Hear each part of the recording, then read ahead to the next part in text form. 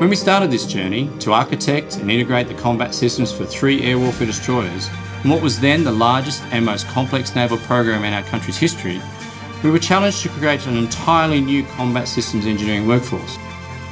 Now, more than a decade on, and after dedicating millions of hours, we've built the largest and most capable Australian combat system integration workforce ever assembled.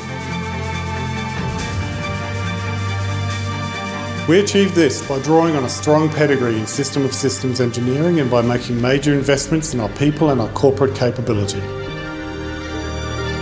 Those investments developed a highly skilled combat system workforce, but they did so much more. They gave Defence a truly sovereign capability in combat system integration. The government has made it clear that this capability is essential to our national security, and it means that we need to preserve our naval system integration capability as a national asset.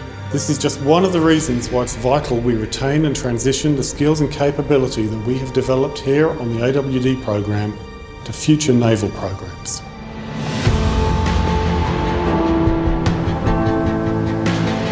What we've achieved here is also the result of the relationships we've forged through an open and constructive engagement with Defence. In taking an enterprise view of the entire air warfare destroyer program, we've been able to work collaboratively with the Commonwealth and our industry partners to generate best for program outcomes.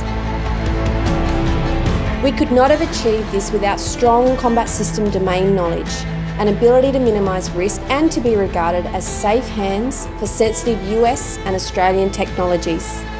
So together we've delivered our combat system scope of work on time and on budget.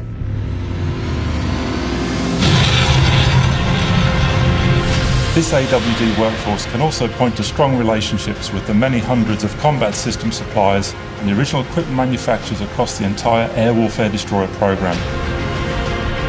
From the perspective of our customer, the trusted partnerships we have forged has provided Defence with the confidence to reach out to us as their integration partner and enabled the Royal Australian Navy to look upon us as a fundamental input to capability.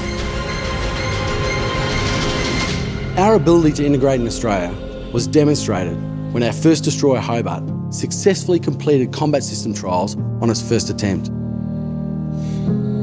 This was an unprecedented achievement for any first-class warship.